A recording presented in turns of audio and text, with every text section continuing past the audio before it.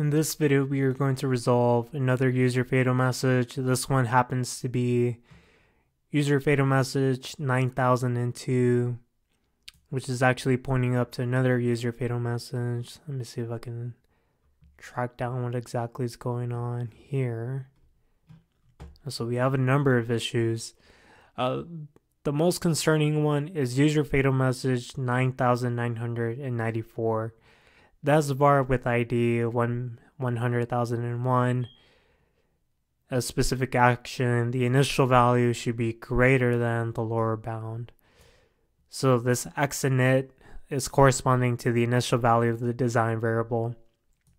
This XLB is corresponding to the lower bound of the design variable. It's saying that we should make the initial value greater than the lower bound. Here I have my web app where I created this design variable, so let's go ahead and see if we can find out what's going on. So my upper bound, it's 100, and that is greater than the initial value of 0.025.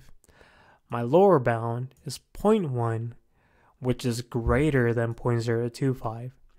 So this is where we are encountering the issue. The lower bound is greater than the initial value. So this initial value is not between 0.1 and 100.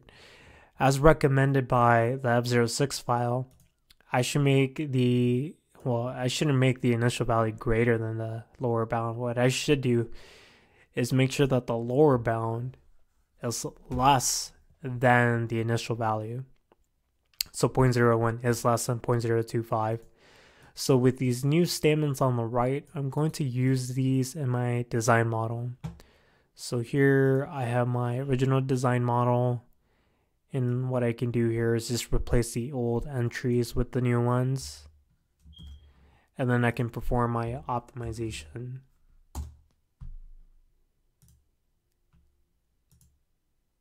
And then I'll compare the new F06 file with the old one, and we'll see that we've in fact corrected the issue. So let's go ahead and do that.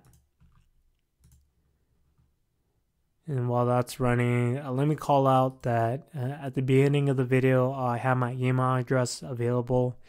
Feel free to send me an email if you are still having a challenge with this error message, or if you want assistance with another error message, or if you want access to this web app that makes the process of creating your design variables really simple. So let's go ahead and look at the new F06 file on the right. And here on the left is our old F06 file. And right now I'm just waiting for the optimization to finish. Let's go ahead and do a quick refresh on the F06 file. And after the optimization is complete, we'll look at the F06 file. And now we have the successful message, run terminated due to convergence at an optimal point. That's the first and main indication that there are no user fatal messages in your F06 file. If you, it's really no point, or there is a point actually. If this message still does not appear, you will then inspect your F06 file for another user fatal message. And here in this case, there are no user fatal messages on the right, so we are good to go. As always, if you have a question, feel free to email me, and always a thank you for watching my videos.